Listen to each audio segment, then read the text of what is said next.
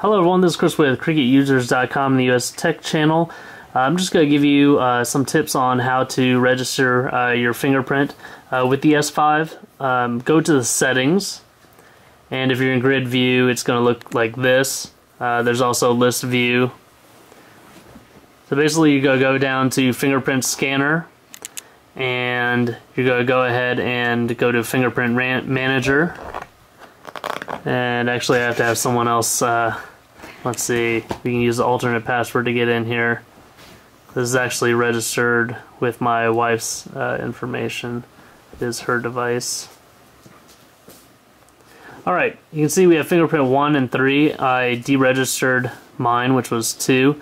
So I'll say register fingerprint. Now, naturally, you would think you would follow the directions there and just swipe straight down.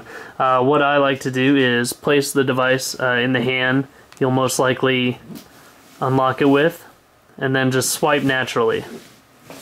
So you might want to do this with the other hand as well, in case you switch hands from time to time. So I just registered fingerprint 2. Let's go back, lock the device out, and see how this works. Alright, recognize.